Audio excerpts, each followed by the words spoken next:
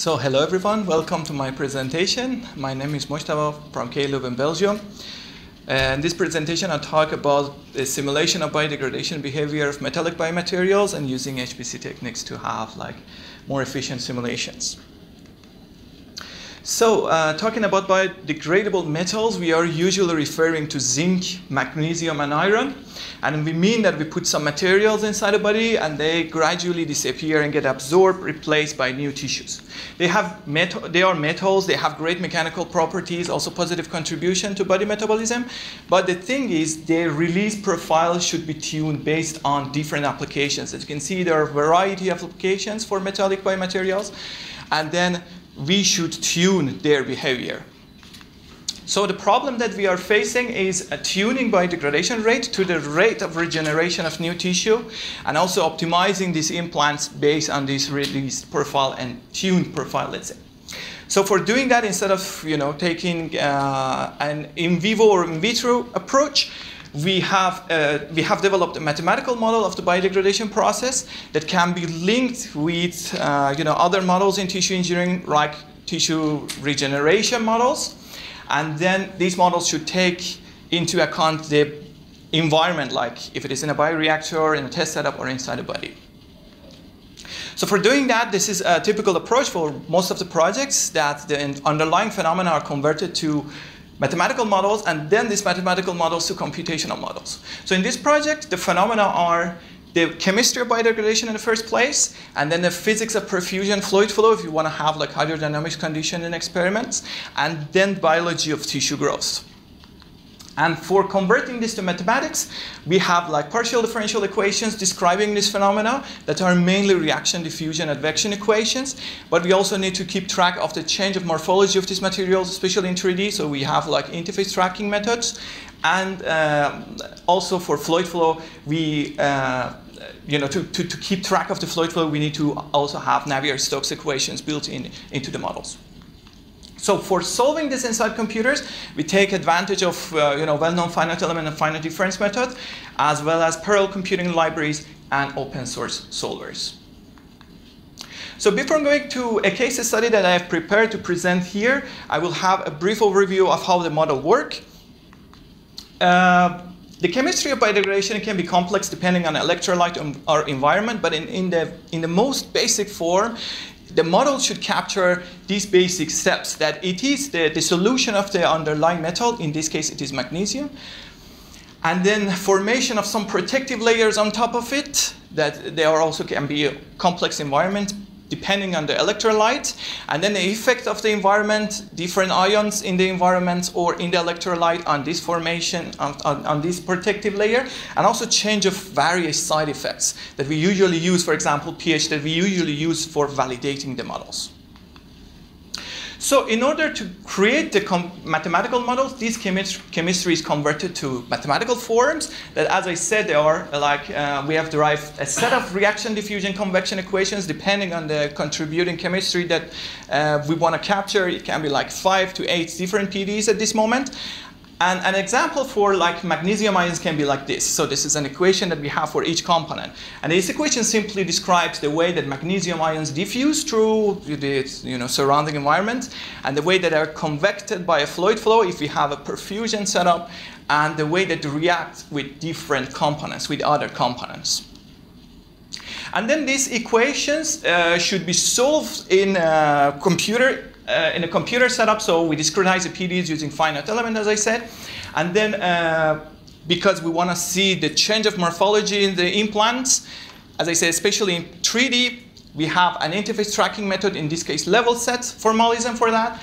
And because of the type of mesh that we have, you will see it, we need to have employ HPC aspects in order to decrease the runtime.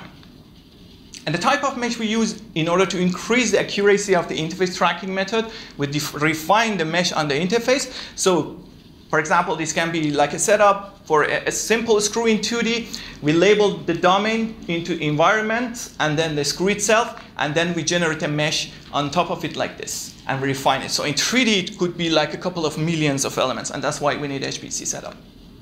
So some basic simulation results that the model is capable of producing. So for a simple orthopedic screw, it can be like this. You can see on the left, release of material, in this case magnesium ion to the environment. And on the right, that's actually the level set method showing how the morphology of the screw changes over time during degradation. And then, for example, in this case, for tissue engineering applications, porous scaffold. This is a formation on the left, sorry. This is the formation of a protective layer on top of it. And then on the right, you can see how it degrades. And it can, the initial state is also obvious via a transparent surface. And this is for another case study that we had for mandibular scaffolds. So they wanted to have make it from magnesium, biodegradable magnesium, and we did this for them, and then we coupled this, the output of this model to a mechanical stability analysis in an offline coupling manner. But this is not a case study that I want to talk about. Before going to the case study, we usually deal with simpler geometries to validate the models. So this is a narrow cuboid that we had simulated. And then we compare the quantitative output of the models with experimental data that we have. So the type of quantitative output that this model generates is like this. We can have different things like pH, as I said, and comparing it to like the output that we have obtained experimentally, and also the kind, for example, this is very important, the hydrogen that is released during degradation or simply mass loss. These are difficult type of quantitative output that we can have. But for the case study that we did recently in collaboration with the University of Amsterdam, was related to acetabular implants made from porous materials.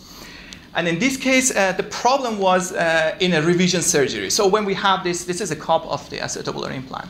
When we have them implanted after their lifetime, they should be removed and replaced. But the problem is during the revision surgery, part of the newly formed bone is also removed along with the implant. So solution to this can be making at least part of the implant from biodegradable materials, because you know that these kind of implants are not made of magnesium or iron. They are usually titanium, but we can have at least part of it from biodegradable materials. So when the tissue grows, bone grows and heals, they disappear and absorb. So for doing that, we had this is not my project, this is a project of a friend of mine. And in the first stage, he optimized the shape of the cup using a topology optimization approach, and then varying the stiffness based on comparing the cases with physiological and pathological cases. And this is the output. So filling that with a porous gyroid shape, and then using a tool that we have developed, fill it with TPMS lattice. So the output is like this, as you can see. That's a printed version, so that's not a rendered image. That's actually the printed version. And then we wanted to see how it degrades, how the degradation behavior, how it would be. So in order to do that, as you saw in the type of, typical type of the output of the model, we embedded inside another container acting as an electrolyte or surrounding environment, and then refining the mesh on its surface. So the mesh would be like this, containing 45 million elements. This is an illustration showing why such a mesh contains 45 million elements. And you can see it's fine, it's very fine on the interface. The red region, if you can see it based on the lighting setup of this room, is actually just a visualization of the real implant, but that's actually embedded inside the mesh.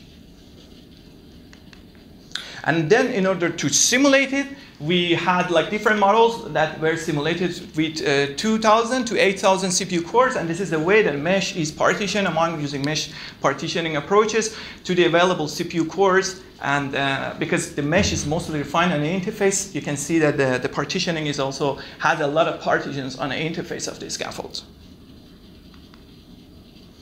And then visualization done also because of the size of the output. This is also parallel visualization. This is quantitative output. So in a server-client architecture for visualization.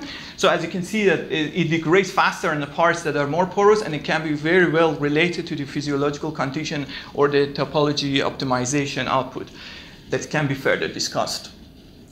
And this is also, same visualization from another angle, from another perspective.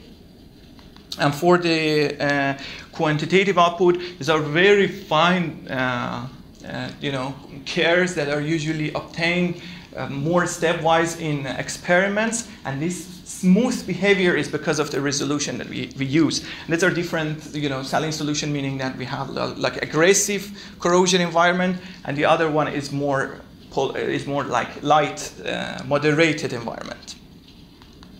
And then a few slides on the output of this project as the outreach of the project. So all these models, all these things, including fluid flow models, also a bit of tissue growth, are now fully assembled into a multifunctional 3D simulation code for biodegradation. We call it biodeg. And it's available also with a cross-platform user interface. So the software is a kind of, it includes pre-processor and post-processor, a very basic one, and it can be like, it has a FreeFM and PETC background and C++ and Qt front end. And it is available as an open source tool that everyone can grab and install and run on any operating system, so you can have the simulation on your desired implants or scaffold shapes in 3D. And all the tools that I use in this, I didn't talk about the technicalities, but all the tools that I use in this project are open source, meaning that whenever you grab the code or interested to use this, there is no need for any license to use. All the tools are for different things, for mesh generation, for design, for partitioning, and also solving the solutions, solving the equations, and also post-processing. They are all open source. And I highly appreciate the help of the whole team, my team, and also the teams that I contributed to, collaborating with, especially the people that directly contributed to this project and funding agencies. Thank you so much for your attention.